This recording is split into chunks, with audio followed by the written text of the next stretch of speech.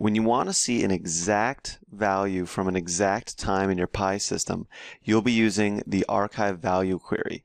That's when you get a single value at a particular time of the past of some item in your data, in your Pi system.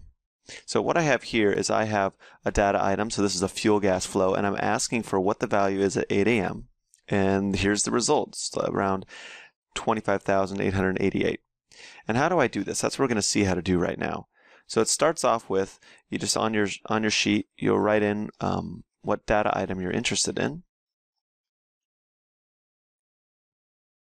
And you'll click search. So click search up here, and I'm in my AF tree, and I can go and can browse around. And you would browse and find a Pi tag in much the same way. But once I find something I'm interested in, I can double click on it, and it's brought onto my sheet. And then next I need to know what time I'm asking for. So I type in time, and I'll put a timestamp. So how about 9 a.m. now? And then all I need to do is just put my cursor where I want my data to go and go click on this archive value button.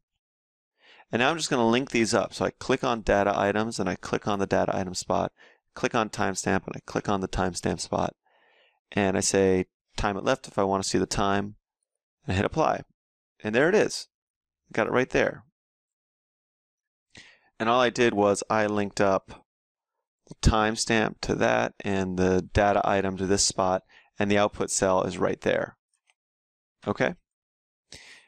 And we get an exact timeout. Now, another thing you might want to do is get a whole set of Pi data items out at once. So to do that, all we'll do is do a search, and now you'll select a couple of these. So maybe we want to select a list, and in order to make this a little bit cleaner on my sheet, I'm going to use my root path length and put it out on my sheet just like this.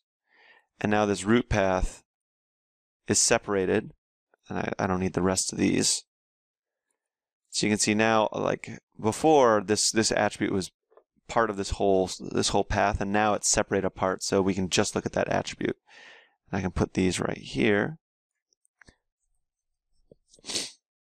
And all I need to do is put my cursor where I want my data to go, put an archive value in, and then select all these data items. So now there's this range here, and then I'm going to click on root path, click on root path, timestamp. I'm going to use my timestamp from before. So here we have timestamp, data items are all these, and root path is right here. And then my output cell is where my output's going to go, and I say time at left and apply, and I can see all the archive values for all of these points at 9 a.m. And if I go up and I change the time I'm asking for, all of my archive value queries will update. Ain't that something?